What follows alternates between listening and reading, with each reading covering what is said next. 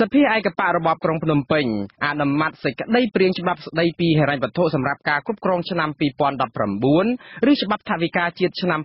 2019ដោយឥតកែប្រែនៅថ្ងៃប្រហ័សទី15ខែវិច្ឆិកានេះរបបនេះបានបង្កើនថវិកាជាតិប្រមាណ$700 លានសហរដ្ឋអាមេរិកសម្រាប់ការចំណាយនៅឆ្នាំ2019ខាងមុខលោកសេកបណ្ឌិតមានសេចក្តីរាយការណ៍លម្អិតជុំវិញព័ត៌មាននេះសមាជិកសភាឯកបៈរបស់គណៈបកប្រជាជនកម្ពុជាចំនួន115រូបបានលើកដៃគាំទ្រទាំងស្រុងចំពោះសេចក្តីព្រាងច្បាប់ថវិកាជាតិឆ្នាំ2019ដែលស្នើឡើងដោយគណៈរដ្ឋមន្ត្រីនៃរបបលោកហ៊ុនសែនថវិកាជាតិដែលរបបនេះគ្រោងចំណាយសម្រាប់ឆ្នាំ2019មានប្រមាណ$6.7 ពាន់លានអាមេរិកកើនឡើងជាង11%បើប្រៀបធៀបនឹងថវិកាជាតិឆ្នាំ2018កន្លងទៅដែលមានប្រមាណ$6,000 លានថវិកាជាតិដែលត្រូវចំណាយនៅឆ្នាំក្រោយនេះក៏កើនឡើងលើសពីគម្រោងចំណូលរបស់រដ្ឋដែរខណៈកម្ពុជាកំពុងជំពាក់បំណុលបរទេសកាន់តែច្រើនរបបលោកហ៊ុនសែនបញ្ជាក់នៅក្នុងសេចក្តីព្រាងច្បាប់ថាគ្រោងចំណូលរបស់រដ្ឋនៅឆ្នាំ2019នឹងមានជាង$5,000 លានអាមេរិកប្រធានអង្គការសម្ព័ន្ធគណនេយ្យភាពសង្គមកម្ពុជាលោកសនជ័យក៏សម្គាល់ថាយន្តការតាមដាននិងត្រួតពិនិត្យលើដំណើរការប្រើប្រាស់ថវិកាជាតិនេះនៅមិនទាន់មានប្រសិទ្ធភាពនៅឡើយទេជាហេតុធ្វើឲ្យមានការប្រព្រឹត្តអំពើពុករលួយកាប់កេងយកថវិកាជាតិចូលក្នុងហោប៉ៅឯកជនម្យ៉ាងវិញទៀតលោកថាការប្រើប្រាស់ថវិកាជាតិនេះហាក់ដូចជាមិនចំទិសដៅនិងមានប្រសិទ្ធភាពប៉ុន្មាននោះឡើយព្រោះវិស័យសំខាន់មួយចំនួនដែលរដ្ឋគួរយកចិត្តទុកដាក់បែរជាត្រូវមើលរំលងហើយការចំណាយទៅលើហេដ្ឋារចនាសម្ព័ន្ធវិញក៏នៅមានភាពបិទបាំងនិងចំណាយលើមុខការដដែល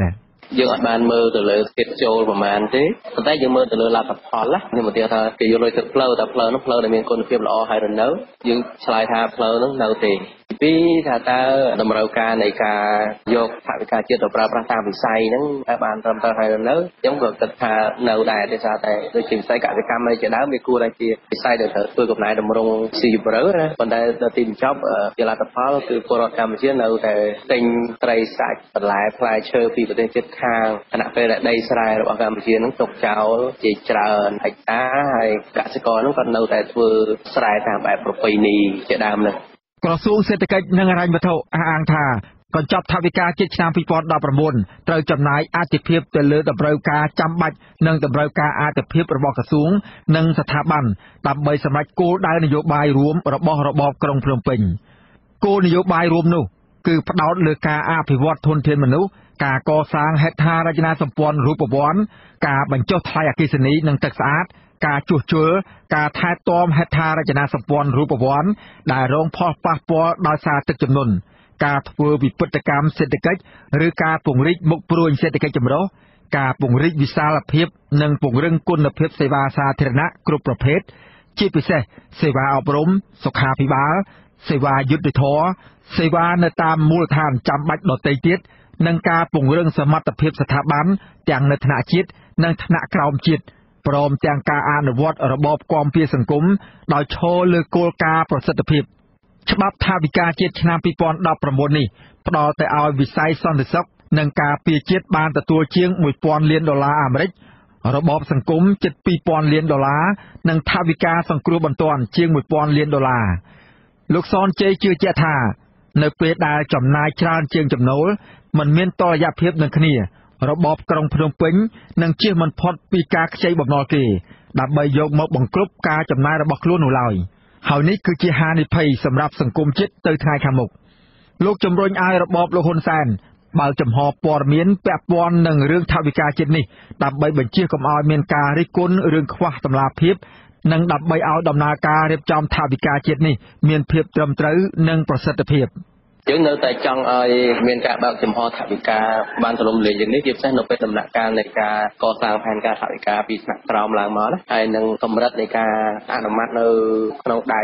ក្រសួងសេដ្ឋកិច្ចហ្នឹងត្រូវតែបើកចំហព័ត៌មានដើម្បីផ្ដល់ឱកាសឲ្យមានការវិគ្រោះយោបល់ពីក្រុមអង្គការសង្គមស៊ីវិលដែលមានជំនាញផ្នែកថវិកាជាតិហ្នឹងដោយសពថ្ងៃនេះយើងឃើញព័ត៌មានហ្នឹងកំពុងតែជាឧបសគ្គមួយហើយក៏វាកើតឡើងជាចម្ងល់ដែរថាតើហេតុអីគ្រាន់តែព័ត៌មានផែនការថវិកាហ្នឹងក៏លាក់កំបាំងដែរថាតើវាមានមូលហេតុអីអញ្ចឹងនៅពេលដែលយកលុយទៅចាយរឹតតែជាកង្វល់ថែមទៀតឯងគិតត្រឹមបំណាច់ខែកញ្ញាឆ្នាំ2018 កម្ពុជាជំពាក់បំណុលបរទេសក្នុងក្របខ័ណ្ឌទ្វេភាគីជាង$6,800 លាននិងពហុភាគីជាង$3,000 លានអាមេរិកប្រទេសដែលកម្ពុជាខ្ចីច្រើនជាងគេបំផុតគឺប្រទេសចិនដែលមានទឹកប្រាក់កម្ចីជាង$4,000 លានអាមេរិករបបក្រុងភ្នំពេញអះអាងថានេះមិនមែនជាចំនួនច្រើនដែលគួរឲ្យព្រួយបារម្ភនោះទេព្រោះសេដ្ឋកិច្ចកម្ពុជាមានកំណើនខ្ពស់ហើយកម្ពុជានៅមានលទ្ធភាពសងបំណុលនេះនៅឡើយរបបនេះថែមទាំងប្រកាសពីគម្រោងកម្ចីបំណុលបរទេសបន្ថែមទៀតដើម្បីយកមកប្រើក្នុងការអភិវឌ្ឍជាតិទោះយ៉ាងណាក្តីសម្រាប់អ្នកខ្លាំមើលសង្គមយល់ថាការបង្កើនកម្ចីបរទេសកាន់តែច្រើននឹងធ្វើឲ្យកម្ពុជាជំពាក់បំណុលគេវ័នកខណៈសេដ្ឋកិច្ចកម្ពុជានៅមិនទាន់រឹងមាំនៅឡើយហើយការសំអាងទៅលើហេតុផលនៃកំណើនសេដ្ឋកិច្ចដើម្បីខ្ចីលុយបរទេសនោះជារឿងដែលមិនសមហេតុសមផលឡើយរបបលោកហ៊ុនសែនបានរងការរិះគន់យ៉ាងខ្លាំងពីសាធារណជនអំពីការខ្ជះខ្ជាយនិងការប្រើប្រាស់ថវិកាជាតិមិនចំទិសដៅជុំវិញយុទ្ធនាការតែងតាំងទីប្រឹក្សានិងជំនួយការដ៏ច្រើនស្អិចស្កះបូករួមទាំងការផ្ដល់ឋានៈទូនាទីដល់មេដឹកនាំគណៈបកនយោបាយដែលចូលរួមនៅក្នុងព្រឹត្តិការណ៍ថ្ងៃទី9 ខែកក្កដាកន្លងទៅទាក់ទងនឹងរឿងនេះមានប្រជាពលរដ្ឋខ្លះបានបញ្ចេញមតិយោបល់ថាពួកគេមានការសោកស្ដាយណាស់ដែលកម្លាំងញើសឈាមរបស់ពួកគាត់ត្រូវបានរបបក្រុងភ្នំពេញកាត់ពន្ធប្រាក់ខែមួយផ្នែកយកទៅចិញ្ចឹមមន្ត្រីនយោបាយនិងអ្នកដែលពួកគេមិនបានគាំទ្រនោះទៅវិញខ្ញុំបាទសេកបណ្ឌិតអាស៊ីសេរីពីរដ្ឋធានី Washington បាទលោកអ្នកស្ដាប់ជាទីមេត្រីតកតងនឹងព័ត៌មានដាច់ដោយឡែកមួយផ្សេងទៀតគឺលោកបណ្ឌិតហៀងរទ្ធីបញ្ជាក់ថាលោកមិនមែនជាមេធាវីឬក៏ជាសមាជិករបស់គណៈមេធាវីនោះទេក៏ប៉ុន្តែលោកបានរៀនបញ្ចប់ថ្នាក់បណ្ឌិតផ្នែកច្បាប់បន្ថែមពីនេះលោកហៀងរទ្ធីនៅតែរក្សាជំហរការបកស្រាយច្បាប់នាពេលកន្លងមកតកតងទៅនឹងការឃុំខ្លួនលោកកម្មសខានៅក្នុងផ្ទះថាជារឿងខុសច្បាប់នោះគឺជារឿងត្រឹមត្រូវដដែលបាទសូមលោកអ្នកនាងស្ដាប់បទសម្ភាសន៍របស់លោកទីនសាការីយ៉ានិងលោកបណ្ឌិតហៀងរទ្ធីអំពីបញ្ហានេះដូចតទៅបាទជ្រាបសួរលោកបណ្ឌិតហៀងរទ្ធីបាទជ្រាបសួរបាទលោកហៀងរទ្ធីឃើញនៅថ្ងៃនេះខាងគណៈមេធាវីបានចេញក្តីប្រកាសព័ត៌មានមួយបដិសេធថាលោកមិនមែនជាសមាជិកនៃគណៈមេធាវីឬក៏មេធាវីនោះទេតើរឿងហ្នឹងយូរយ៉ាងម៉េចទៅលោកបាទខ្ញុំចង់បញ្ជាក់ជូនវិញថាចំពោះរឿងគណៈមេធាវីចេញសេចក្តីប្រកាសថាខ្ញុំមិនមែនជាសមាជិកគណៈមេធាវីវាជារឿងត្រឹមត្រូវហើយព្រោះខ្ញុំសូមបញ្ជាក់ជូនវិញដែរថាខ្ញុំមិនដែលបានដើរប្រាប់ទស្សនិកជនបុគ្គលសាធារណៈណាដើរប្រាប់គេណាថាខ្ញុំជាមេសមាជិកគណៈមេធាវីទេទី1ទី2ខ្ញុំបានឃើញសេចក្តីប្រកាសរបស់គណៈមេធាវីហើយបានឃើញតាម Press News ដែលក្រសួងយុតិធម៌នៅដំពាក្យលោក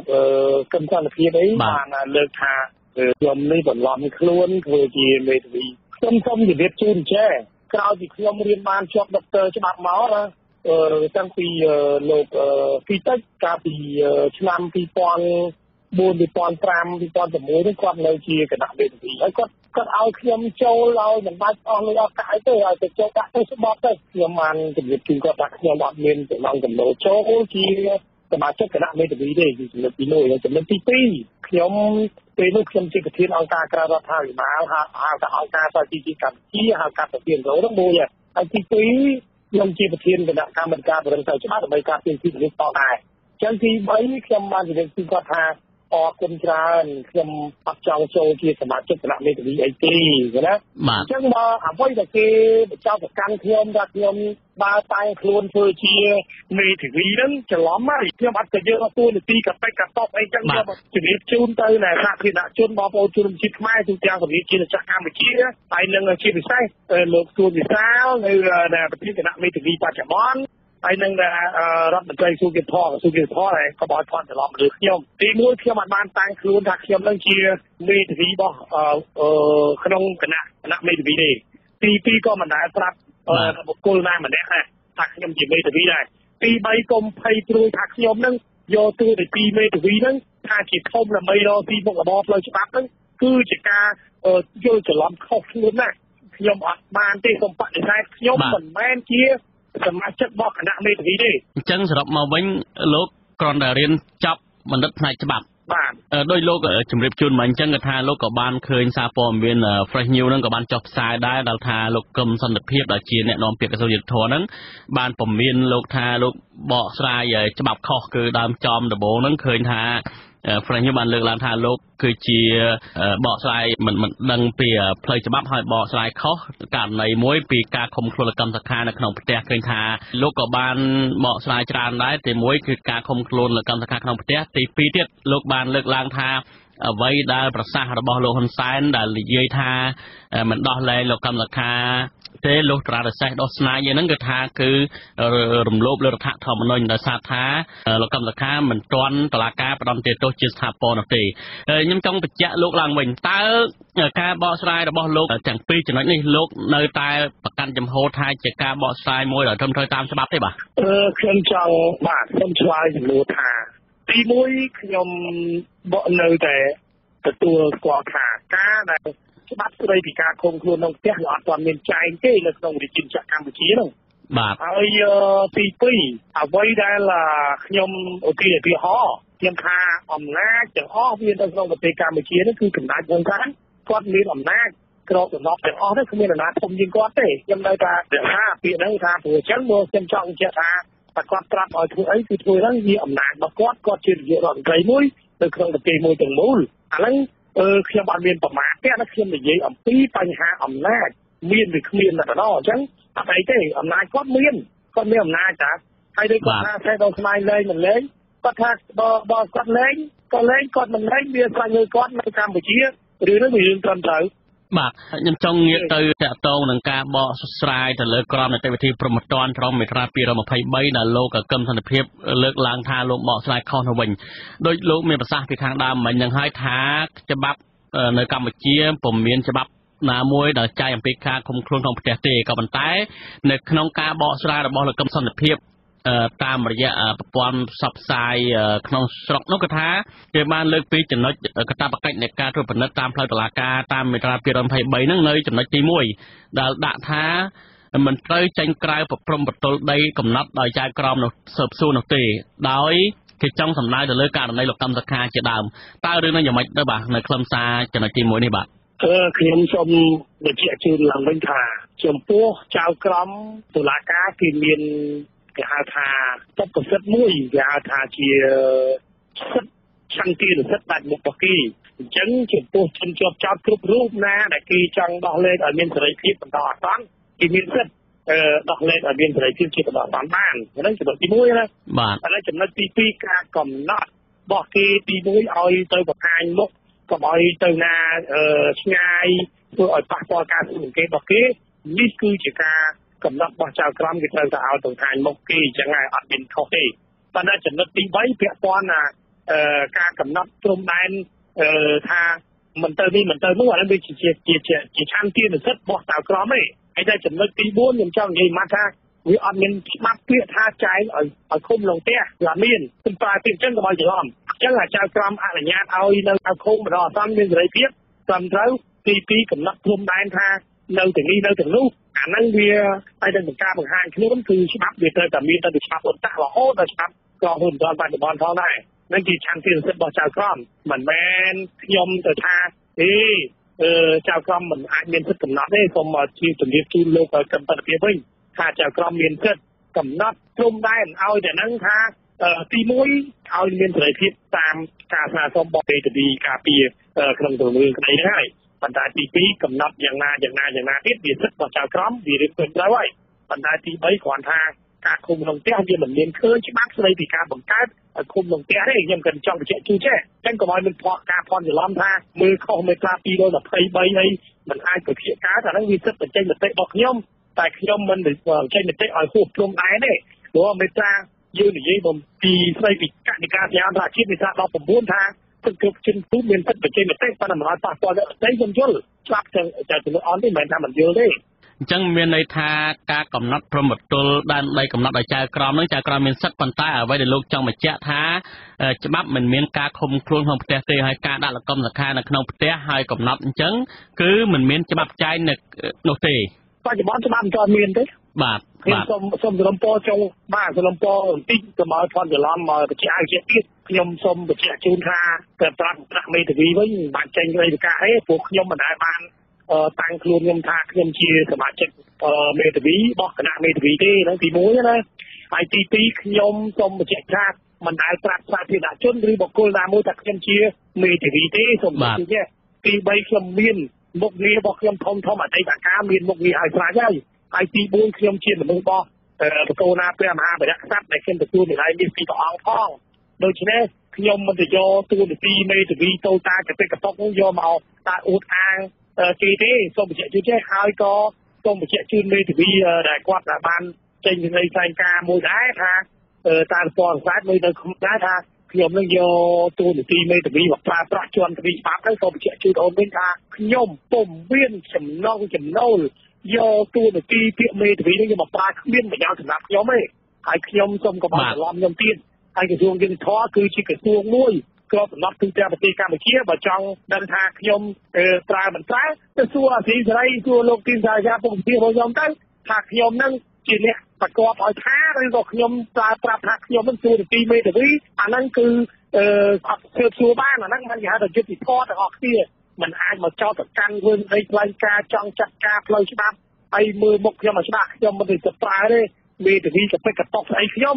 នឹងគួរដល់ម្ល៉េះមនុស្សខ្ញុំប៉ុណ្ណេះខ្ញុំអត់បាច់យកទូនាទីអីពីថាមេធាវីបានប្រើរកទីបានតែបោកគេក្នុងសង្គមឬក៏ធ្វើអំពើក្រីក្រក្នុងសង្គមសូមកន្លែងណាមួយឈប់ភ័ន្តច្រឡំលើខ្ញុំមកសូមជម្រាបជូនចេះមិនមែនជាមេធាវីខ្ញុំមិនមែនជាសមាជិកមេធាវីហើយខ្ញុំក៏មិនឲ្យអ្នកណាមកហៅខ្ញុំមេធាវីដែរសូមជម្រាបជូនចេះសូមឲ្យច្រឡំទៀតទាំងអស់គ្នាហ្នឹងសូមជម្រាបជូនជាសាធារណៈទូទាំងវិជាចក្រកម្ពុជាដោយពិភពលោកទាំងមូលបាទសូមអរគុណច្រើនលោកហិរធីបាទលោកអ្នកនាងទើបបានស្ដាប់បទសម្ភាសន៍រវាងលោកទីនសាការីយ៉ានិងលោកបណ្ឌិតហៀងរិទ្ធីអំពីការដែលរក្សាជំហររបស់លោកដែលនៅដដែលលើការបកស្រាយថាការឃុំខ្លួនលោកកម្មសខានៅក្នុងផ្ទះនោះគឺជារឿងខុសច្បាប់បាទលោកអ្នកនាងជាទីមេត្រីនៅថ្ងៃសុក្រនេះគឺសាលាក្តីខ្មែរក្រហមនឹងប្រកាសសាលក្រមលើសំណុំរឿង002វគ្គ2ស្តីពីការសម្លាប់មនុស្សយ៉ាងរង្គាលនៅក្នុងរបបខ្មែរក្រហមដែលមានលោកនួនជានិងលោកខៀវសំផនជាជនជាប់ចោទបន្ទាប់ពីបានចំណាយពេល4ឆ្នាំនៅក្នុងការជំនុំជម្រះសំណុំរឿងនេះអាចជាសំណុំរឿងចុងក្រោយបំផុតរបស់តុលាការខ្មែរក្រហមបន្ទាប់ពីចំណាយពេលជាង10ឆ្នាំផ្ដន្ទាទោសអតីតមេខ្មែរក្រហមបាន3រូបនិងចំណាយថវិកាជាង$300 លានសហរដ្ឋអាមេរិកដើម្បីស្វែងរកយុត្តិធម៌ជូនជនរងគ្រោះនៅក្នុងរបបខ្មែរក្រហមតើជនរងគ្រោះទទួលបានយុត្តិធម៌ហើយឬនៅតើសាលាក្តីខ្មែរក្រហមនឹងមានផែនការអ្វីទៀតដើម្បីជួយជនរងគ្រោះឲ្យទទួលបានយុត្តិធម៌ពេញលេញនោះនៅយប់ថ្ងៃសុក្រទី16ខែវិច្ឆិកាស្អែកនេះវេទិកាអ្នកស្ដាប់វិទ្យុអាស៊ីសេរីនឹងលើកយកប្រធានបទសាលក្រមសំណុំរឿង002វគ្គ2នេះនឹងគេដំណើររបស់សាលាក្តីខ្មែរក្រហមមកពិភាក្សាដែលយើងនឹងមានអ្នកនាំពាក្យសាលាក្តីខ្មែរក្រហមនិងអ្នកសង្កេតការសាលាក្តីចូលរួមជាវាគ្មិនលោកអ្នកនាងអាចចូលរួមដាក់ជាសំណួរមកកាន់វាគ្មិនកិត្តិយសរបស់យើងនៅក្នុងកិច្ចពិភាក្សានេះដោយសរសេរឈ្មោះនិងលេខទូរស័ព្ទនៅក្នុងប្រអប់ខ្ទង់ comment នៃការផ្សាយផ្ទាល់តាម Facebook នេះហើយក្រុមការងាររបស់យើងខ្ញុំនឹងហៅទូរស័ព្ទទៅលោកអ្នកនាងវិញដោយផ្ទាល់សូមលោកនាងរងចាំស្ដាប់និងចូលរួមក្នុងវេទិកានេះដោយមេត្រីសូមអរគុណបាទលោកអ្នកស្ដាប់ជាទីមេត្រីតកតងជាមួយនឹងរឿងបង្គោលចេតិយនៅឯក្បែរវិមានរដ្ឋសភាចាស់ឯណោះវិញគឺជាដែលជាកន្លែងគ្រប់វិញ្ញាណក្ខន្ធបាតកោគណៈបពប្រឆាំងត្រូវបានជន់មិនស្គាល់មុខវាយបំផ្លាញអស់ពីបង្គោលសំទោស3បង្គោលនិងច្រវាក់ហ្នឹងក៏5ខ្សែដែលពាត់របងចេតិយកាលពីយប់ថ្ងៃទី14ខែវិច្ឆិកាកន្លងទៅនោះក៏រងការបំផ្លិចបំផ្លាញដែរលោកមានរិទ្ធមានសេចក្តីរាយការណ៍លម្អិតជុំវិញបញ្ហានេះមន្ត្រីជាន់ខ្ពស់គណៈបក្សសង្គ្រោះជាតិដែលកំពុងនិរទេសខ្លួននៅប្រទេសថៃលោកមនផាឡាទាមទារឲ្យសមាជិកក្រុងភ្នំពេញស្រាវជ្រាវរកជនប្រព្រឹត្តដើម្បីទទួលខុសត្រូវនៅចំពោះមុខច្បាប់ព្រោះលោកយល់ថាទង្វើនេះគឺជាការប្រមាថវិញ្ញាណក្ខន្ធបាតកោដែលបានពលីជីវិតក្នុងការទាមទារការគោរពសិទ្ធិសេរីភាពរបស់ពួកគេកាលពីពេលកន្លងទៅប្រធានប្រតិបត្តិគណៈបក្សសង្គ្រោះជាតិរូបនេះចោទប្រកាន់ថាទង្វើនេះគឺជាចេតនារបស់ជនខិលខូចមានបំណងបំផ្លិចបំផ្លាញចេតិយគោរពវិញ្ញាណក្ខន្ធនេះចឹងហើយខ្ញុំយល់ថានេះមិនមែនជាការកែឡើងដោយចែកតទេវាអាចថាជាការរៀបចំក្នុងន័យមួយបំផ្លិចបំផ្លាញនៅការរំលឹកដល់វិញ្ញាណក្ខន្ធវិរៈបាតកោដែលពលិកម្មក្នុងបបហេតុជាតៃសេរីហើយនឹងទាមទាររបស់សង្គមនឹង ចែកដីនេះបានកសាងការពីក្រោយព្រឹត្តិការណ៍គប់គ្រាប់បែកដៃកាលពីថ្ងៃទី30ខែមីនាឆ្នាំ1997កន្លងទៅ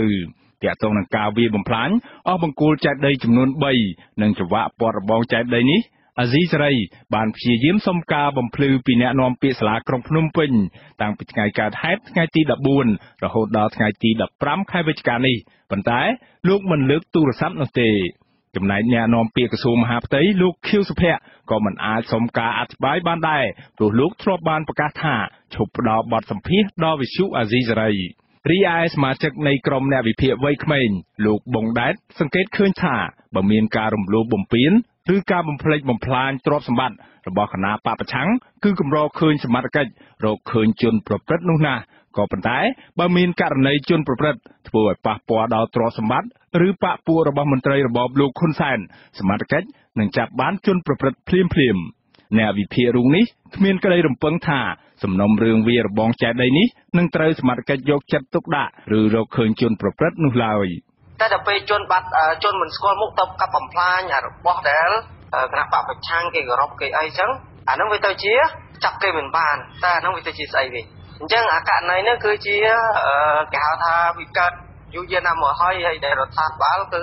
អសមត្ថភាពក្នុងការចាត់ការរឿងហ្នឹងតែបើសិនជារឿងទាំងអស់ហ្នឹងក៏កើតលើករណីទៅថាអ្នកដែលបង្កគឺជាគណៈបពប្រឆាំងទៅធ្វើវិញពីញាប់គឺតែតែចាប់បានហើយក្រោយព្រឹត្តិការណ៍គប់គ្រាប់បែកដៃចូលហ្វូងបាតកោនៅមុខរដ្ឋសភាចាស់កាលពីថ្ងៃទី30ខែមីនាឆ្នាំ1997ដែលការនោះដឹកនាំដោយលោកសំរងស៊ីជាប្រធានគណៈបកជាតិខ្មែរបណ្ដាលឲ្យមនុស្ស16នាក់បានស្លាប់និងជិត200នាក់ទៀតរងរបួសក្រោយការទាមទាររបស់លោកសំរងស៊ីសាលាក្រុងភ្នំពេញអនុញ្ញាតឲ្យមានការសាងសង់ចេតិយដែលស្ថិតនៅកន្លែងកើតហេតុនេះដើម្បីរំលឹកវិញ្ញាណក្ខន្ធដល់បាតកោអហិង្សាដែលបានពលីជីវិតពេលចូលរួមធ្វើបាតកម្មទាមទារក្នុងការតស៊ូដើម្បីលទ្ធិប្រជាធិបតេយ្យសេរីភាពនិងយុត្តិធម៌ពិតប្រាកដនៅក្នុងប្រទេសកម្ពុជាខ្ញុំបាទមានរិទ្ធអាស៊ីសេរីពីរដ្ឋធានីWashington បាទលោកអ្នកស្ដាប់ជាទីមេត្រីអ្នកនាំពាក្យរបបក្រុងភ្នំពេញបដិសេធថាមេដឹកនាំរបបនេះគឺលោកហ៊ុនសែនមិនបានប្រើប្រាស់ជនទុច្ចរិតណាមួយដើម្បីលួចឈ្មោះគណៈបកសង្គ្រោះជាតិក្នុងគោលបំណងប៉ុនប៉ងបំបែកបំបាក់ផ្ទៃក្នុងគណៈបកប្រឆាំងដោយការចោទប្រកាន់របស់លោកសំរងស៊ីនោះទេអ្នកវិភាគថាដើម្បីបញ្ជាការចោទប្រកាន់របបក្រុងភ្នំពេញគួរតែចាត់វិធានការស្រាវជ្រាវវែកមុខរកជនប្រឌិតព័ត៌មានវាយប្រហារបំបែកបំបាក់គណៈបកឆាំងជាជាងការប្រកែកយករួចខ្លួនលោកសនច័ន្ទរដ្ឋាមានសេចក្តីរាយការណ៍ជំវិញព័ត៌មាននេះលោកសំរងស៊ីបានសរសេរនៅក្នុង Facebook កាលពីថ្ងៃទី14ខែវិច្ឆិកាថាមានជនអនាមិកបានលួចឈ្មោះគណៈបក្សសង្គ្រោះជាតិទើបប្រើឲ្យសរសេរថាលោកសំរងស៊ីមិនគួរធ្វើលោកហ៊ុនសែនច្រឡោតទេលោកសំរងស៊ីពន្យល់ថាពេលនេះត្រូវដឹងថាលោកកឹមសុខាមិនអាចបញ្ជាយោបល់របស់លោកបានទេពីព្រោះលោកជាចំណាក់ខ្មាំងរបស់លោកហ៊ុនសែនលោកសំរងស៊ីបន្តថាលោកហ៊ុនសែនកំពុងតែប្រើជនទុច្ចរិតមួយដបស្វាឲ្យលួចឈ្មោះគណៈបក្សសង្គ្រោះជាតិទៅប្រើដើម្បីប៉ុនប៉ងបំបែកគណៈបកមួយនេះលោកសំរងស៊ីនៅតែអះអាងថារូបលោកនិងលោកកឹមសុខាយល់ចិត្តគ្នាច្បាស់ណាស់ពីព្រោះជាមនុស្សតែមួយអតីតប្រធានគណៈបកប្រឆាំងឲ្យបរដ្ឋចាំមើលបន្តិចទៀតនឹងឃើញការពិតនៅតែបញ្ជាក់ថាលោកកឹមសុខានៅតែរក្សាជំហរដដែលគឺរូបរងគ្នាដែលខាតជាមួយលោកសំរងស៊ីដើម្បីសង្គ្រោះជាតិកម្ពុជាឲ្យតទៅបានការអះអាងរបស់លោកសំរងស៊ីធ្វើឡើងក្រោយពេលដែលសារខាគណៈបក្សសង្គ្រោះជាតិនៅក្រៅប្រទេសជាច្រើនចេញសេចក្តីថ្លែងការណ៍មិនពេញចិត្តទៅនឹងល្បែងភ្នាល់គ្នារបស់លោកសំរងស៊ីនិងលោកហ៊ុនសែនដោយភ្ជាប់សេរីភាពប្រធានគណៈបកប្រឆាំងលោកកឹមសុខាក្រៅពីនេះក៏មានក្រុមយុវជនគាំទ្រគណៈបកប្រជាជនកម្ពុជានិងអ្នកនយោបាយដែលមាននិន្នាការផ្អៀងទៅរកគណៈបកកណ្ដាលអំណាចខ្លះនាំគ្នាធ្វើអធិប្បាយរិះគន់ថ្មីឌីលជាប្រមាថនិងបន្ទោសបង្អាប់ដល់លោកសំរងស៊ីនៅក្នុងការហ៊ានបបួលលោកហ៊ុនសែនភ្នាល់គ្នានេះនៅមុនការបោះឆ្នោតក្រុមប្រឹក្សាឃុំសង្កាត់ឆ្នាំ2017របបក្រុងភ្នំពេញបានបែកធ្លាយឯកសារសម្ងាត់មួយស្ដីពីការបង្កើតក្រុមការងារបណ្ដាញព័ត៌មានបច្ចេកវិទ្យាឈ្មោះ Cyber Room កាលពីឆ្នាំ2013ដើម្បីជាឧបករណ៍និងជាកន្លែងប្រមូលផ្ដុំកងកម្លាំងព័ត៌មានបំពុលបរិយាកាសនិងវាយប្រហារគណៈបកប្រឆាំងក្រុមការងារនេះដឹកនាំដោយកូនរបស់មេដឹកនាំធំក្នុងរបបក្រុងភ្នំពេញដូចជាលោកហ៊ុនម៉ាណែតជាប្រធានកូនប្រសាររបស់លោកហ៊ុនសែនលោកសុពុទ្ធិវុឌ្ឍជាអនុប្រធានលោកដិតទីណាកូនប្រុសលោកដិតមន្ទីជាប្រធានតុលាការកំពូលគឺជាអនុប្រធានចំណែកលោកកឹមសន្តិភាពកូនប្រសាររបស់លោកជីមយៀបជាអនុប្រធានលោកមានច័ន្ទយ៉ាដាអភិបាលរងក្រុងភ្នំពេញជាអនុប្រធាននិងកូនមេដឹកនាំធំជាច្រើនអ្នកទៀត ជាអនុប្រធានដឹកនាំក្រុមបណ្ដាញព័ត៌មានបច្ចេកវិទ្យានេះអ្នកនាំពាក្យទីស្តីការគណៈរដ្ឋមន្ត្រីលោកផៃសិផានអះអាងថារបបក្រុងភ្នំពេញមានអំណាចគ្រប់គ្រាន់ហើយមិនជឿក្បាលវិលមុខជាមួយផ្ទៃក្នុងគណៈបកប្រឆាំងទេលោកផៃសិផានយល់ថាការលួចប្រើប្រាស់ឈ្មោះគណៈបកសង្គ្រោះជាតិឬការបែកបាក់ផ្ទៃក្នុងកាត់ឡើងពីផ្ទៃក្នុងខ្លួនឯងមិនតាក់ទងជាមួយរបបក្រុងភ្នំពេញនោះទេមានជាក្បាលណាអសង្គ្រោះជាតិពលរដ្ឋាភិបាលមានអំណាចគ្រប់គ្រាន់តាមរយៈការបោះឆ្នោតរបស់បានជិតតែក្រុមគ្នាគាត់ជួគ្នាបាក់បែកគ្នាតាមរបបបោះឆ្នោតអ្នកអំអាញអ្នកបែកបាក់ជាការដែលរៀបចំបង្កើតចលនាសង្គ្រោះជាតិទីគាត់នឹងហើយក្រុមគាត់នឹងហើយបន្ទាប់ពីគាត់ធ្វើជាគាត់តាត់ខ្លួនគាត់ដោយមិនស្គាល់ថាជាប្រធានរបស់គណៈបកសង្គ្រោះជាតិនេះហើយនោះហើយគឺគាត់បែកបាក់សមាជិកក្រុមអ្នកវិភាគវ័យក្មេងលោកបងដែតសង្កេតឃើញថាមានទស្សនវិជ្ជាខ្លះបង្ហាញថាផ្ទៃក្នុងគណៈបកប្រឆាំងកំពុងប្រតិបត្តិគ្នាមែនដោយសារតែរបបក្រុងភ្នំពេញបានព្យាយាមបំបែកលោកសំស៊ីនិងលោកកឹមសុខាកុំឲ្យដាក់ផ្លូវនយោបាយជាមួយគ្នាហើយធ្វើទុកបុកម្នេញមនុស្សនៅក្នុងគណៈបកប្រឆាំងនេះសមាជិកក្រុមអ្នកវិភាគវ័យក្មេងរូបនេះយល់ថាបើទោះបីជាការចាប់ប្រកាន់របស់លោកសំស៊ីមិនបង្ហាញថានរណាជាជនទុច្ចរិតមួយរបបស្វា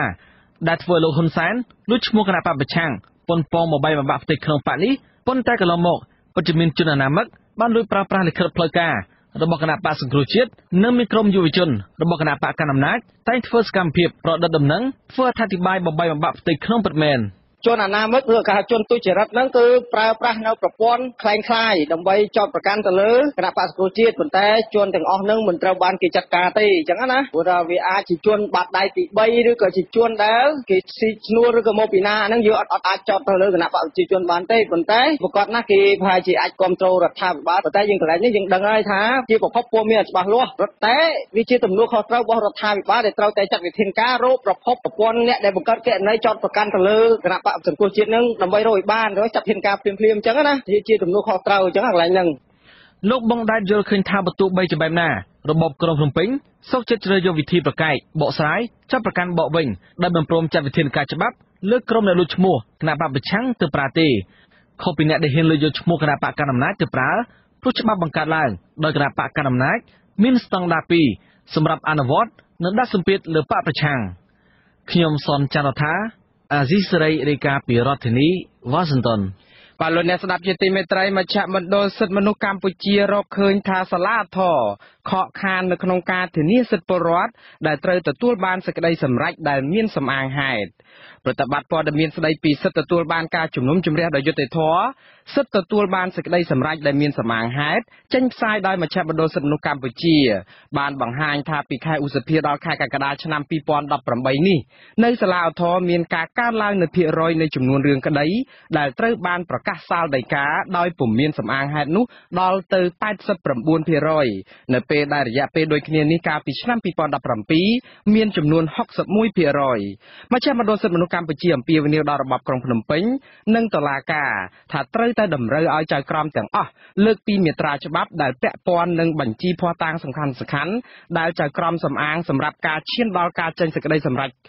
របស់ខ្លួនត្រូវយកគំរូតាមសាលាក្តីកាត់ទោសអតីតមេដឹកនាំខ្មែរក្រហមដោយបង្កើតគោលការណ៍ណែនាំព័ត៌មានដែលត្រូវដាក់ចូលទៅក្នុងសេចក្តីសម្រេចធានាថាសេចក្តីសម្រេចមានសំអាងហេតុជាលិលាអក្សរត្រូវផ្ដល់ឲ្យជនដែលរងត្រូវការចោទប្រកាន់នៅក្នុងរឿងព្រំប្រទានក្នុងពេលវេលាសមស្របនិងត្រូវធានាថាសេចក្តីសម្រេចនោះត្រូវធ្វើជាសាធារណៈប៉ុន្តែអាចកែប្រែតាមករណីចាំបាច់អ្នករាយការណ៍ពិសេសរបស់អង្គការសហប្រជាជាតិទទួលបន្ទុកសិទ្ធិមនុស្សកម្ពុជាអ្នកស្រីរ៉ូណាស្មីតនៅក្នុងបេសកកម្មរបស់អ្នកស្រីនៅក្នុងឆ្នាំ2018នេះបានលើកពីប្រធានបទនេះដោយអំពាវនាវថាត្រូវឲ្យមានតម្លាភាពកាន់តែខ្លាំងឡើងនៅក្នុងសេចក្តីសម្រេចចិត្តនៅក្នុងការងាររបស់តុលាការនេះការសម្រេចត្រូវតែស៊ីសង្វាក់គ្នាដោយផ្អែកទៅលើភស្តុតាងនិងការអនុវត្តច្បាប់អ្នកស្រីបានផ្ដល់អនុសាសន៍ឲ្យចាប់ផ្ដើមផែនការបោះពុម្ពផ្សាយសេចក្តីសម្រេចនិងសំអាងហេតុផ្លូវច្បាប់នេះជាសាធារណៈមជ្ឈមណ្ឌលសិទ្ធិមនុស្សកម្ពុជាពន្យល់ថាសេចក្តីសម្រេចដែលមានសំអាងហេតុមានន័យថាសេចក្តីសម្រេចផ្នែកព្រហ្មទណ្ឌប្រឆាំងនឹងបុគ្គលណាមួយត្រូវតែពន្យល់ពីមូលហេតុនិងរបៀបដែលសាលក្រមត្រូវបានសម្រេចនិងមូលហេតុដែលបុគ្គលនោះត្រូវបានរកឃើញថាមានឬក៏គ្មានពិរុទ្ធអាស៊ីសេរីនៅមិនទាន់អាចសុំការបំភ្លឺពីអ្នកនាំពាក្យក្រសួងយុតិធម៌និងអ្នកនាំពាក្យរបស់សាលាឧទ្ធរបាននៅឡើយទេនៅពេលនេះអាស៊ីសេរី បាទលោកអ្នកនាងជាទីមេត្រីសង្គមស៊ីវិលនិងក្រុមយុវជនដែលសកម្មនឹងកិច្ចការសង្គមរកឃើញថាយុទ្ធនាការបំលាស់ទីជនជាតិវៀតណាមពីផ្ទៃបឹងទន្លេសាបនៅខេត្តកំពង់ឆ្នាំងឲ្យមកនៅរស់លើគោកវិញរបស់អាជ្ញាធរខេត្តនេះគឺជារឿងមិនស្របតាមច្បាប់នោះទេប្រសិនបើជនអន្តោប្រវេសន៍ទាំងនោះនឹងមិនបានបំពេញលក្ខខណ្ឌត្រឹមត្រូវជាជនអន្តោប្រវេសន៍ស្របច្បាប់លើសពីនេះទៅទៀតអាជ្ញាធរកម្ពុជាចាំបាច់ត្រូវតែបញ្ជូនពួកគេត្រឡប់ទៅប្រទេសដើមរបស់គេវិញសូមលោកអ្នកនាងរងចាំស្ដាប់សេចក្តីរាយការណ៍ពិស្ដារជុំវិញរឿងនេះនៅក្រៅការផ្សាយព័ត៌មានប្រចាំថ្ងៃនាពេលបន្តិចទៀតនេះបាទលោកអ្នកស្ដាប់ជាទីមេត្រីព័ត៌មានដាច់ដោយឡែកមួយទៀតកូនប្រុសលោកជាមយាបប្រធានគណៈកម្មការសេដ្ឋកិច្ចហិរញ្ញវត្ថុនិងសវនកម្មនៃរដ្ឋសភាគឺលោកជាមច័ន្ទសុភ័ណ្ឌដែលទើបត្រូវបានតែងតាំងជាអភិបាលខេត្តត្បូងឃ្មុំសង្គមស៊ីវិលសម្ដែងការព្រួយបារម្ភណាស់ចំពោះរឿងនេះជាពិសេសចំពោះអំពីប្រសិទ្ធភាពការងារនិងការប្រព្រឹត្តអំពើពុករលួយជាប្រព័ន្ធស្របពេលដែលកូនចៅមន្ត្រីជាន់ខ្ពស់របស់គណៈបកប្រជាជនកម្ពុជាកំពុងតែត្រូវបានតែងតាំងឲ្យកាន់ការងារសំខាន់ៗនៅក្នុងរបបលោកហ៊ុនសែនលោកវ៉ែនសមេតមានសេចក្តីរាយការណ៍ជំវិញព័ត៌មាននេះក្នុងពិធីទទួលតំណែងជាអភិបាលខេត្តត្បូងឃ្មុំថ្មីនៅថ្ងៃទី15ខែវិច្ឆិកា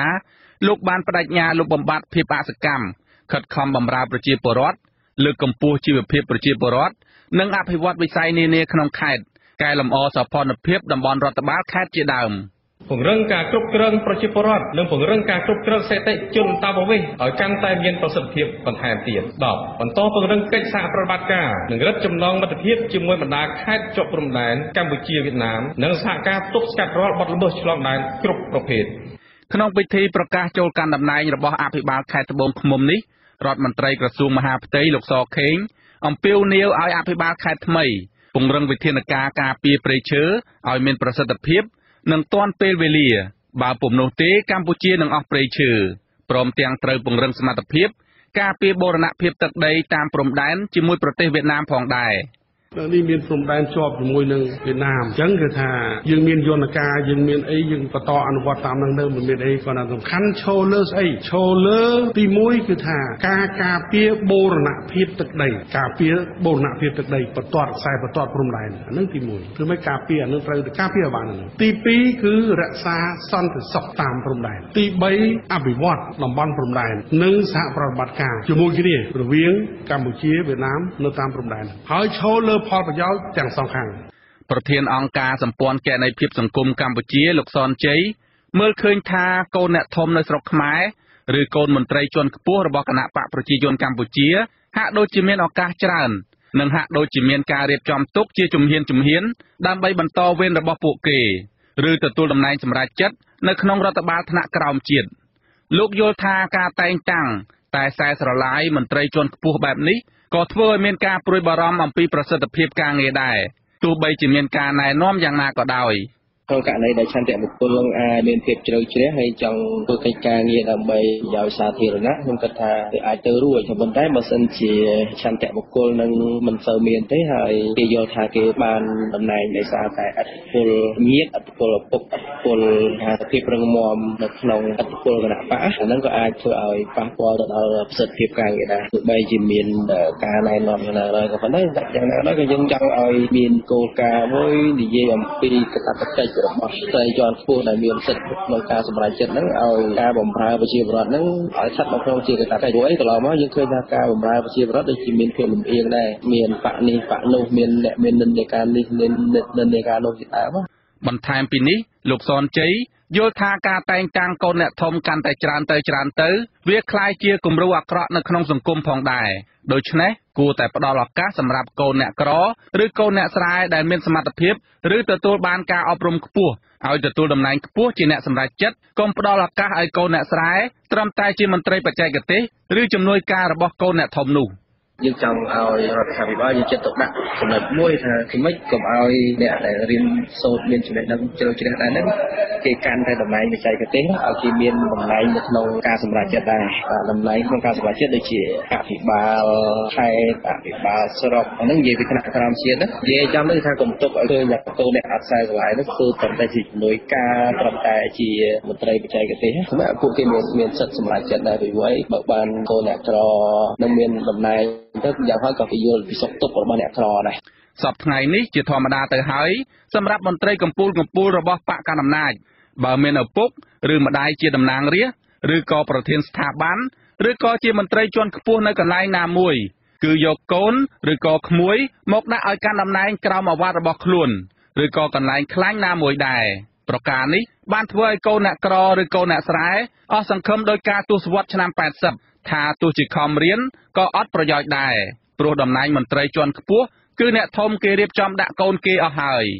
ជាក់ស្ដែងដូចជាកូនប្រុសរបស់លោកហ៊ុនសែនទាំង3គឺលោកហ៊ុនម៉ាណីជាសមាជិកសភាលោកហ៊ុនម៉ាណែតនិងលោកហ៊ុនម៉ាណិតគឺជាមន្ត្រីជាន់ខ្ពស់កងទ័ពខណៈកូនប្រសាររបស់លោកដូចជាលោកឌីវិជាដែលត្រូវជាស្វាមីអ្នកស្រីហ៊ុនម៉ាណាគឺជាអគ្គស្នងការរងនគរបាលជាតិនិងជាប្រធាននាយកដ្ឋានកណ្ដាលសន្តិសុខខណៈកូនប្រសាររបស់លោកម្នាក់ទៀតគឺលោកសុកពុទ្ធិវុឌ្ឍត្រូវជាស្វាមីអ្នកស្រីហ៊ុនម៉ាណីគឺជាអនុរដ្ឋលេខាធិការក្រសួងប្រៃសណីនិងទូរគមនាគមន៍ជាប្រធានក្រុមប្រឹក្សាភិបាលទូរគមនាគមន៍កម្ពុជានិងជាប្រធានសហព័ន្ធស្រូវអង្ករកម្ពុជារដ្ឋមន្ត្រីក្រសួងមហាផ្ទៃលោកសខេងមានកូនប្រុសឈ្មោះសសុខាឡើងតំណែងជារដ្ឋលេខាធិការក្រសួងអប់រំកូនប្រុសពៅឈ្មោះសរដ្ឋាមានឋានន្តរស័ក្តិជាឧត្តមសេនីយ៍ឯកផ្កាយ3និងក្មួយរបស់លោកក៏ជាមន្ត្រីជាន់ខ្ពស់ប៉ូលីសផងដែររីឯលោកសាយឈុំប្រធានព្រឹទ្ធសភាមានកូនប្រុសឈ្មោះសាយសំអាល់ជារដ្ឋមន្ត្រីក្រសួងបរិស្ថានស្របពេលប្រធានរដ្ឋសភាលោកហេងសំរិនមានកូនប្រសារឈ្មោះវងសោតជារដ្ឋមន្ត្រីក្រសួងសង្គមគិច្ចលោកស៊ុយសែមរដ្ឋមន្ត្រីក្រសួងរាយនឹងធម្មពលមានកូនប្រុសឈ្មោះស៊ុយឌីម៉ង់គឺជារដ្ឋលេខាធិការក្រសួងនោះដែរទន្ទឹមនឹងគ្នានេះប្រធានអង្គភិបប្រឆាំងអំពើពុករលួយលោកអោមយិនទៀងក៏មានកូនប្រុស2នាក់របស់លោកឈ្មោះយិនទៀងពុទ្ធិរិទ្ធនិងយិនទៀងពុទ្ធិរាជាជំនួយការនៃអង្គភិបមួយនេះដែលមានឋានៈស្មើនឹងរដ្ឋលេខាធិការនិងអនុរដ្ឋលេខាធិការដោយឡែកកូនប្រុសលោកឧបនាយករដ្ឋមន្ត្រីទាបាញ់រដ្ឋមន្ត្រីក្រសួងការពារជាតិគឺលោកទាទីហាត្រូវបានតែងតាំងជាអភិបាលខេត្តសៀមរាបខណៈលោកស្រីមិថុនាភូថងជាកូនស្រីលោកយុទ្ធភូថងក្លាយជាអភិបាលខេត្តកោះកុងតពីឪពុកលោកជាច័ន្ទតូជាអគ្គទេសាភិបាលធនាគារជាតិនៃកម្ពុជាមានកូនស្រីម្នាក់ឈ្មោះជាសេរីគឺជាអគ្គនាយកបច្ចេកទេសនៃស្ថាប័ននេះនិន្នាការបែបនេះក៏បានកើតឡើងនៅក្នុងស្ថាប័ននីតិបញ្ញត្តិផងដែរដោយថ្នាក់ដឹកនាំនៃរដ្ឋសភាឯកបកភាគច្រើនមានកូនចៅឬសាច់ញាតិលោហិតរបស់ពួកគេបម្រើការងារជាមន្ត្រីនៅក្នុងនោះដែរអ្នកទាំងនោះមានជាអាចអនុប្រធានទី1រដ្ឋសភាលោកងួនញ៉ិលមានក្មួយប្រុសម្នាក់ឈ្មោះងួនរិស័យគឺជានាយកខុទ្ទកាល័យរបស់លោកផ្ទាល់អគ្គលេខាធិការរងរដ្ឋសភាលោកមិត្តការ៉េនមានសាច់ញាតិជាច្រើនរាប់ទាំងប្រពន្ធកូននិងកូនប្រសាររបស់លោកផងសុទ្ធសឹងតែធ្វើការនៅក្នុងរដ្ឋសភាដែរអ្នកខ្លំមើលសង្គមលោកសនជ័យនៅតែជំរុញឲ្យមានការបង្កើតច្បាប់ស្តីពីទំនាស់ផលប្រយោជន៍ដែលចែងឲ្យច្បាស់លាស់អំពីបញ្ហាគ្រួសារឬសាច់ញាតិនិយមនៅក្នុងស្ថាប័នជាតិហើយច្បាប់នេះត្រូវចាប់អនុវត្តពីមន្ត្រីថ្នាក់កម្ពុជាមុនគេដើម្បីផ្ដល់ភាពជាគំរូដល់មន្ត្រីថ្នាក់ក្រោមខ្ញុំបាទវ៉ែនសុមេតអាស៊ីសេរីពីរដ្ឋធានីវ៉ាស៊ីនតោនបាទលោកនាងជាទីមេត្រីស្របពេលដែលប្រជាពលរដ្ឋកំពុងតែព្រួយបារម្ភខ្លាំងអំពីការតែងតាំងកូនចៅសាច់សាលហិតនិងញាតិមិត្តបកពួករបស់ខ្លួនឲ្យកាន់តំណែងខ្ពស់នៅក្នុងកិច្ចការរដ្ឋនៅស្ទើរតែគ្រប់ក្រសួងមន្ទីររដ្ឋប្រជាពលរដ្ឋសហគមន៍នៅឯខេត្តព្រះវិហារឯនោះកំពុងតែព្រួយបារម្ភខ្លាំងអំពីការប្តឹងផ្តល់ដោយសារតែគាត់ហ៊ានរាយការណ៍អំពីបញ្ហារំលោភឬក៏កាប់បំផ្លាញព្រៃឈើបុគ្គលិកក្រុមហ៊ុនទ្រីភិបប្រមានប្តឹងប្រជាសហគមន៍ការពារព្រៃឈើមួយចំនួននៅខេត្តព្រះវិហារជាថ្មីទៀតពីបទបរិហាកេរសាធារណៈបន្ទាប់ពីក្រុមប្រជាពលរដ្ឋទាំងនោះបានលាតត្រដាងទៅប្រព័ន្ធផ្សព្វផ្សាយថាក្រុមហ៊ុននេះបានបំផ្លាញព្រៃសហគមន៍បឹងទន្លេមេរិចអស់ជាង 1000 ហិកតារីឯជនជាតិដើមភាគតិចរស់នៅឃុំមនីស្រុករវៀងឃុំរមនីស្រុករវៀងនៅតែអះអាងថាក្រុមហ៊ុនទ្រីភិបពិតជាបានបំផ្លាញព្រៃឈើអាស្រ័យផលនៅតំបន់ដែលពួកគាត់រស់នៅក៏ពិតមែនហើយក្រុមហ៊ុននេះបានប្រើប្រព័ន្ធតុលាការគំរាមពលរដ្ឋណាដែលចេញមកការពារព្រៃឈើថែមទៀតផងលោកថនថារ៉ូរាយការណ៍ជំវិញព័ត៌មាននេះមន្ត្រីរដ្ឋបាលក្រុមហ៊ុនទ្រីភិបលោកហេងសរមបដិសេធថាក្រុមហ៊ុនរបស់លោកមិនបានឈូសឆាយបំផ្លាញព្រៃសហគមន៍បឹងទន្លេមេរិចដោយការចោទប្រកាន់របស់ពលរដ្ឋនោះទេលោកថាក្រុមហ៊ុនទ្រីភិបទទួលបានដីសម្បត្តិសេដ្ឋកិច្ចពីរបបកុងភ្នំពេញចំនួនជិត 10000 ហិកតាតាំងពីឆ្នាំ 2011និងបានចុះបញ្ជីដីរដ្ឋរួចនៅសល់តែ 4600 ហិកតាប៉ុណ្ណោះ ដែលកំពុងប្រើប្រាស់សប្តាហ៍ថ្ងៃ គេអត់មានប៉ះពាល់មកគេបើប៉ះពាល់ចង់ឲ្យគាត់មកបង្ហាញខ្លួនគាត់មកចង់ឲ្យគាត់នឹងមកមើលផែនទីចង្អុលកន្លែងណាដែលប៉ះពាល់ហ្នឹងឲ្យគាត់ចង្អុលមកចង្អុលឲ្យចំដល់តាវាប៉ះពាល់នៅកន្លែងណាក្រុមហ៊ុនក៏ទទួលបាន 9,916 អត្រាដល់ពេលយើងចុះបញ្ជីដីរដ្ឋរួចបីយើងប្រើប្រាស់ថ្ងៃមានតែ 4,800 អត្រាទេទុករយៈពេលមួយសប្តាហ៍ខែតម្រូវបើគាត់អត់ខែតម្រូវប្រហែលជាខ្ញុំនឹងមានវិធីធ្វើប៉ះពាល់ឲ្យព្រោះគាត់បរិហាជនជាតិដើមភាគតិចរស់នៅឃុំរមនីសុករវៀងថ្លែងមិនហ៊ានបញ្ចេញឈ្មោះអះអាងថាការលើកឡើងរបស់បុគ្គលិកក្រុមហ៊ុនទ្រីភិបគឺជាការឆ្លើយយករួចខ្លួនខណៈដែលប្រិយសហគមន៍បានទទួលរងការឈូសឆាយទន្ទ្រានយកដីនិងកាប់បំផ្លាញព្រៃឈើអស់ស្ទើរទាំងស្រុងលោកថាក្រោយពីមានវត្តមានក្រុមហ៊ុនទ្រីភិបវិនិយោគតំបន់នោះតាំងពីឆ្នាំ 2011 ប្រិយសហគមន៍ដែលជាកន្លែងអាស្រ័យផលរបស់ជនជាតិដើមភាគតិចទទួលរងការបំផ្លាញនិងមានផ្នែកខ្លះត្រូវក្រុមហ៊ុនឈូសឆាយច្បាមយកដីដាំកៅស៊ូលោកបន្ថែមថានៅពេលក្រុមហ៊ុនទ្រីភិបបោះទីតាំងដាំកៅស៊ូនៅតំបន់នោះកម្មករក្រុមហ៊ុននេះបាននាំគ្នាកាប់ទន្ទ្រានព្រៃអភិរក្សជាបន្តបន្ទាប់ធ្វើឲ្យប្រិយសហគមន៍មួយនេះបានក្លាយជាវាលរហោឋាននិងមានដំណាំកៅស៊ូរបស់ក្រុមហ៊ុនមួយផ្នែកធំទីអស់ហើយអត់មានសល់អីទេទីអស់ហើយវាទៅជាដីកម្មសិទ្ធិបុគ្គលរៀងខ្លួនអស់ហើយថ្ងៃអញ្ចឹងមិនថាពិបាកដែរសង្គមមានថ្ងៃគេបង្កើតគ្រឿងសម្រុបកិច្ចការពិតហ្នឹងគឺចង់តែរំលោភបំពានទៅដែរគេអត់មានជួយការពារប៉ះពាល់ទី1វាព្រៃអរៈជំនឿអីគឺបាត់បង់អស់ហើយអត់មានសល់សូម្បីតែព្រៃកប់ខ្មោចជាតិអស់ហើយនៅ5នេះគឺគ្រូគេដែលកំពុងគេដើរPPS ឈូសឆាយខ្ញុំកាលពីថ្ងៃទី10វិច្ឆិកាសហគមន៍ការពារព្រៃឈើបឹងទន្លេមេរិចមួយក្រុមដែលសកម្មការពារព្រៃឈើអះអាងប្រាប់ប្រព័ន្ធផ្សព្វផ្សាយថាព្រៃសហគមន៍ធម្មជាតិបឹងទន្លេមេរិចដែលមានផ្ទៃដីជាង 2,000 ហិកតាស្ថិតនៅស្រុករវៀងខេត្តព្រះវិហារបានទទួលរងការកាប់ទន្ទ្រានយកដីនិងឈើមានតម្លៃអស់ស្ទើរទាំងស្រុងនៅរយៈពេលប្រមាណឆ្នាំចុងក្រោយនេះសហគមន៍តំបន់នោះបានទម្លាក់កំហុសករណីនេះលើក្រុមហ៊ុនទ្រីភិបថាបានបើកទីតាំងកាប់រំលំឈើធ្វើអាជីវកម្មនិងឈូសឆាយហ៊ុមព័ទ្ធទន្ទ្រានព្រៃខុសច្បាប់ជាបន្តបន្ទាប់តាំងពីឆ្នាំ 2011 មកយ៉ាងណាជនជាតិដើមភាគតិចម្នាក់ទៀតរស់នៅឃុំរមនីថ្លែងមិនហ៊ានបញ្ចេញឈ្មោះនិងសម្លេងឲ្យដឹងថាក្រុមហ៊ុនទ្រីភិបបានប្រើប្រាស់ប្រព័ន្ធតុលាការប្តឹងពលរដ្ឋណាដែលហ៊ានចេញមុខការពារព្រៃឈើនៅតំបន់នោះទៀតផងចាប់តាំងពីឆ្នាំ 2014 រហូតមកមានពលរដ្ឋជាង10នាក់ហើយត្រូវបានក្រុមហ៊ុនប្តឹងដោយកម្បាំងមុខទៅតុលាការខេត្តព្រះវិហារលោកថាសហគមន៍ហាក់ខ្លាចញញើតមិនហ៊ានងើបតវ៉ាការពារព្រៃសហគមន៍របស់ខ្លួននោះទេដោយខ្លាចក្រែងក្រុមហ៊ុនប្តឹងទៅតុលាការមន្ត្រីពង្រឹងសិទ្ធិអំណាចសហគមន៍នៃសមាគមអាត់ហុកខេត្តរតនគិរីលោកប៉ែនប៊ុនណាអះអាងថាលោកនឹងចុះទៅស៊ើបអង្កេតបទល្មើសព្រៃឈើតំបន់នោះនិងរួមគ្នាជាមួយសហគមន៍ប្តឹងលោកទ្រីភិបផ្ទាល់បើរកឃើញថាព្រៃសហគមន៍បឹងទន្លេមេរិចបាត់បង់ក្រោមកណ្ដាប់ដៃក្រុមហ៊ុននេះមែនលោកសង្កត់ធ្ងន់ថាលោកទ្រីភិបនិងអាជ្ញាធរមូលដ្ឋានខេត្តព្រះវិហារគឺជាអ្នកទទួលខុសត្រូវយ៉ាងសំខាន់ពីវិនាសកម្មព្រៃឈើនៅតំបន់នោះប្រសិនបើការលើកឡើងរបស់ពលរដ្ឋជាការពិតយើងសង្ឃឹមថាដោយជាដីនៅប្រទេសហ្នឹងជាដីមួយដែលវិស័យសាស្ត្រណាដែលថាមានបឹងមានអីតាមសហគមន៍គាត់លោករាយការណ៍មកគឺជាតំបន់ពិសេសមួយដែលកូនខ្មែរទាំងអស់ត្រូវតែតាមទុកជាតំបន់គេដំណើរព្រៃធម្មជាតិរបស់យើងតែផ្ទុយទៅវិញយើងឃើញថាមានការកាប់បំផ្លាញបាទកាប់ចោះយកដើមឈើហើយរៀបបំផ្លាញយកដីដាំដំណាំយុទ្ធសាស្ត្រដែលផ្ទុយពីនីតិវិធីក្នុងការផ្ដោតទៅសម្បត្តិសេដ្ឋកិច្ចហើយយើងនឹងទាមទារសូមឲ្យគ្រប់ភាគីដែលពាក់ព័ន្ធក្នុងការបំផ្លិចបំផ្លាញតំបន់ព្រៃនេះត្រូវតែទទួលខុសត្រូវចំពោះមុខច្បាប់ហើយយើងនឹងរៀបចំបណ្ដឹងបទថាផ្លូវការដើម្បីធ្វើការស្រាវជ្រាវចំពោះបទល្មើសអក្រិតដ៏ធ្ងន់ធ្ងរបំផ្លិចបំផ្លាញតំបន់ព្រៃឈើដ៏មានតម្លៃនេះបាទព្រៃសហគមន៍ការពារធម្មជាតិបឹងទន្លេមេរិចមានផ្ទៃដីជាង 2,000 ហិកតាស្ថិតនៅផ្នែកមួយនៃដែនជម្រកសត្វព្រៃបឹងពែ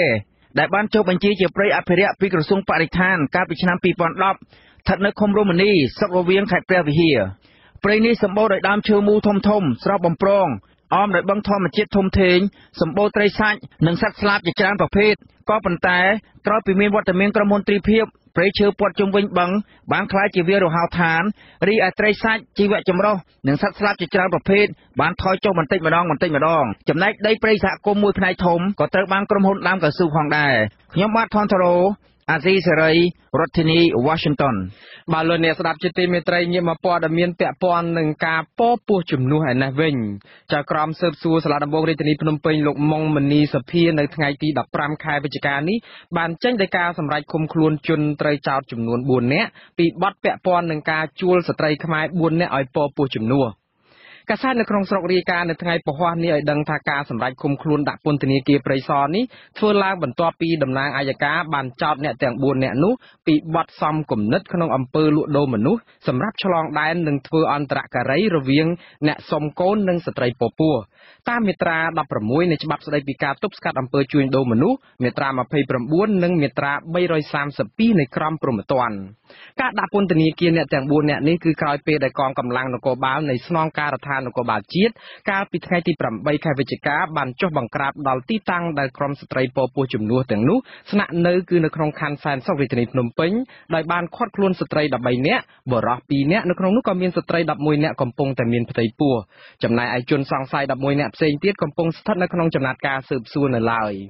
កាលពីខែកក្កដាឆ្នាំ2018កន្លងទៅនេះស្ត្រីចំនួន32នាក់និងមេខ្យល់5នាក់មានជនជាតិចិនម្នាក់ផងត្រូវឃុំខ្លួនបណ្ដោះអាសន្នពាក់ព័ន្ធទៅនឹងករណីពពោះចំនួននេះដោយត្រូវចោទជំវិញអំពើជួញដូរមនុស្សពេលនេះស្ត្រីទាំង32នាក់នោះកំពុងតែស្វះស្វែងឲ្យមានការដោះលែងពួកគាត់ឲ្យនៅក្រៅឃុំដោយសន្យាថាចិញ្ចឹមកូនដែលពួកគាត់បានបង្កើតនិងមិនឲ្យកូននោះទៅអ្នកដែលជួលពួកគាត់ឲ្យពពោះនោះទៀតឡើយ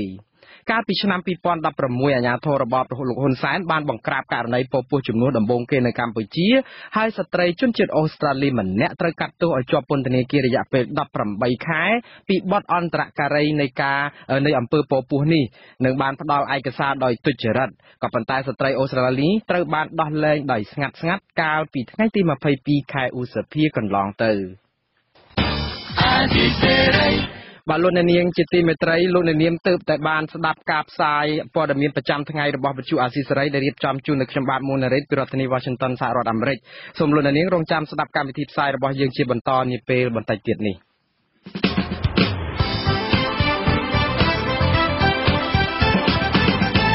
បាទនៅក្នុងការផ្សាយជាបន្តទៅទៀតនេះយើងនឹងមានសេចក្តីរាយការណ៍ស្តីអំពីក្រមយុវជននិងសង្គមស៊ីវិលចង់ឃើញអាជ្ញាធរមានវិធានការច្បាប់អន្តរប្រវេសន៍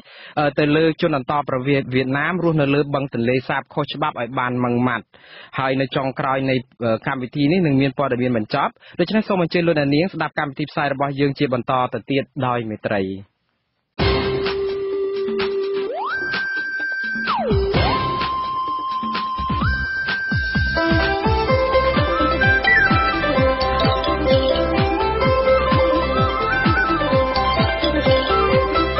សេចក្តីរាយការណ៍ពិស្ដារ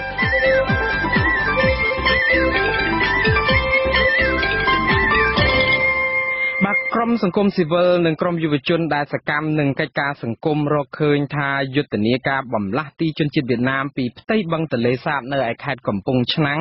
ឲ្យមករស់នៅលើគោកវិញរបស់អាជ្ញាធរខេត្តនេះគឺជារឿងមិនស្របតាមច្បាប់នោះទេលោកសនច័ន្ទរដ្ឋាមានសេចក្តីរាយការណ៍លម្អិតជុំវិញព័ត៌មាននេះមន្ត្រីសង្គមស៊ីវិលនិងពលរដ្ឋនៅតំបន់បឹងទន្លេសាបមិនទាន់ស្ងប់អារម្មណ៍នៅឡើយទេពីគម្រោងរបស់អាជ្ញាធរខេត្តកំពង់ឆ្នាំងដើម្បីជម្លៀសជនជាតិវៀតណាមពីផ្ទៃបឹងទន្លេសាបឲ្យមករស់នៅលើគោកវិញដោយសារតែពួកគេសង្ស័យថាជនជាតិវៀតណាមទាំងនេះជាជនអន្តោប្រវេសន៍ខុសច្បាប់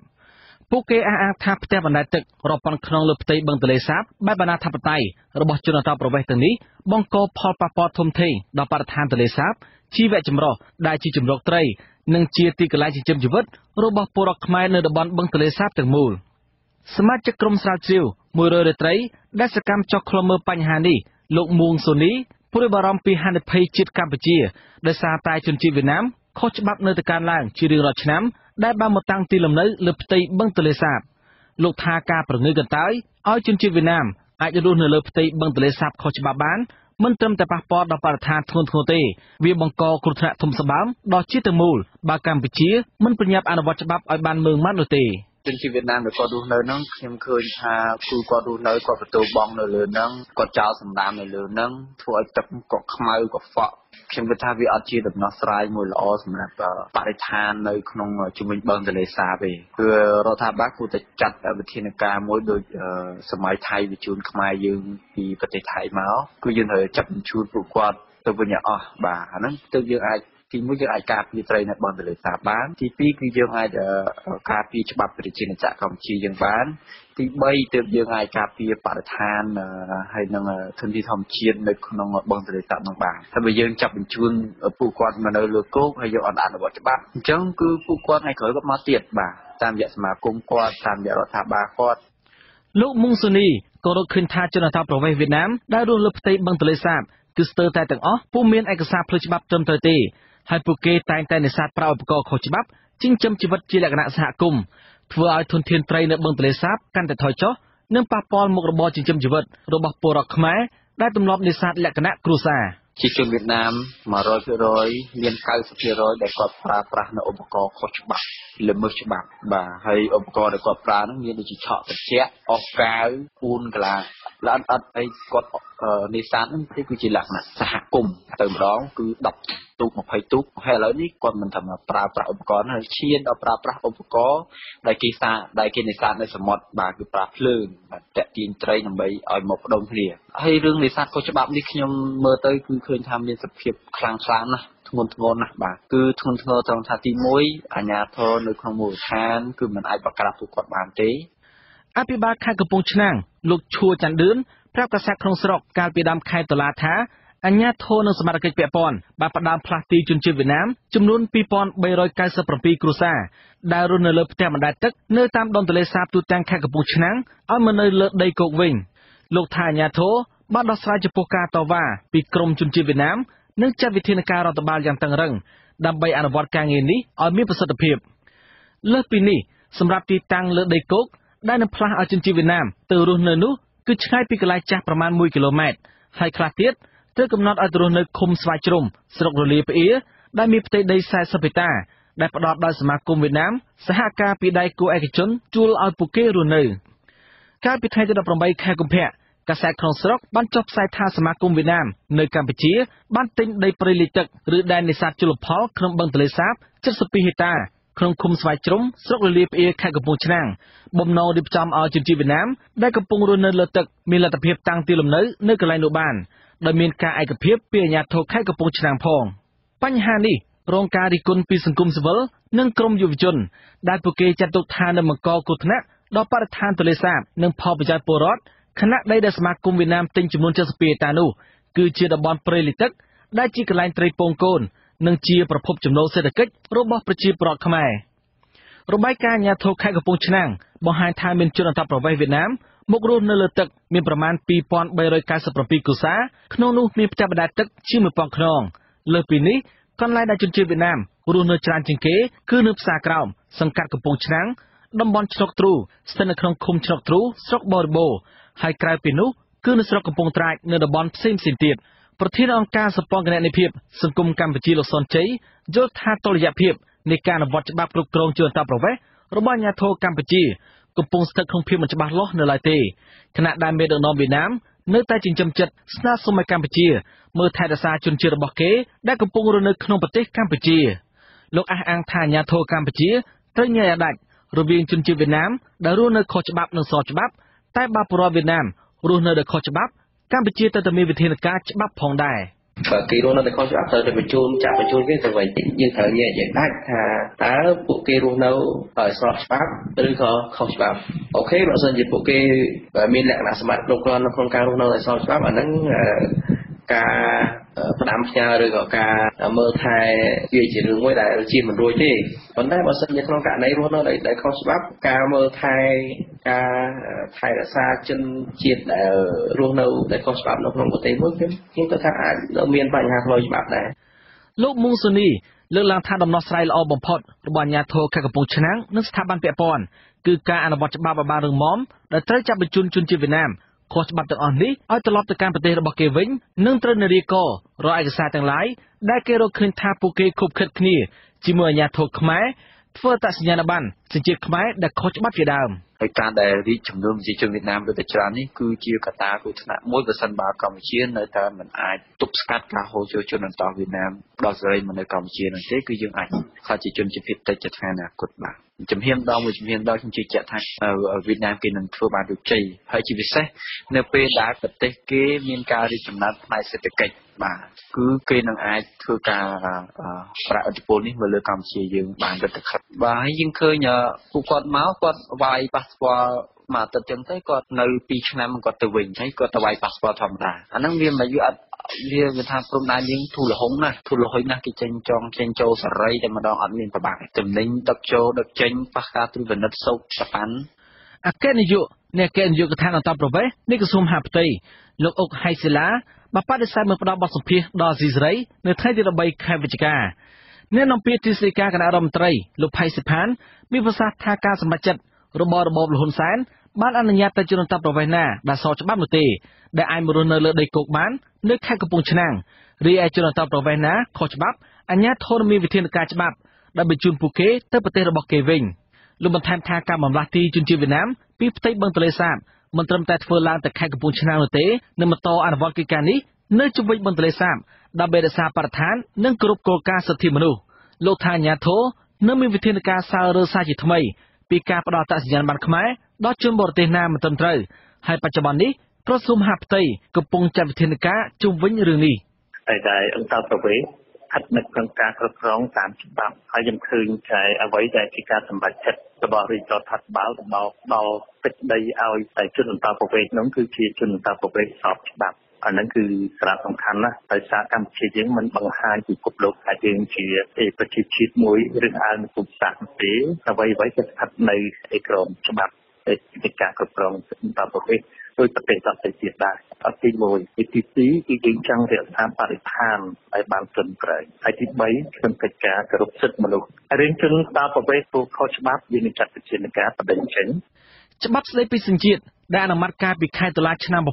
1996មាត្រា8ចែងថាជនបរទេសដែលស្នើសុំសញ្ជាតិទុបនីយកម្មបានត្រូវបំពេញលក្ខខណ្ឌ6យ៉ាងក្នុងនោះរួមមាន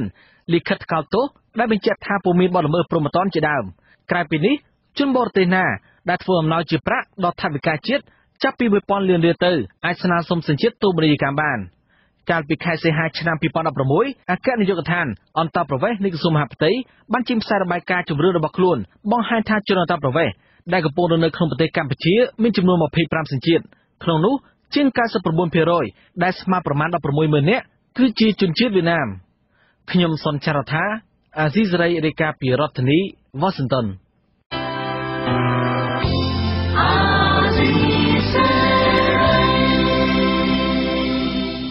បាទលោកនាងកញ្ញាអ្នកស្ដាប់ជាទីមេត្រីកម្មវិធីផ្សាយរយៈពេល1ម៉ោងនៃវិទ្យុអាស៊ីសេរីជាភាសាខ្មែរនៅពេលនេះចប់តែប៉ុណ្ណេះយើងខ្ញុំសូមជូនពរដល់លោកនាងព្រមទាំងក្រុមគ្រួសារទាំងអស់ឲ្យជួបប្រកបនឹងសេចក្តីសុខចម្រើនរុងរឿងកំបីគ្លៀងគ្លាតឡើយខ្ញុំបាទមួងណារ៉េព្រមទាំងក្រុមការងារទាំងអស់នៃវិទ្យុអាស៊ីសេរីសូមអរគុណនិងសូមជម្រាបលារាត្រីសួស្តី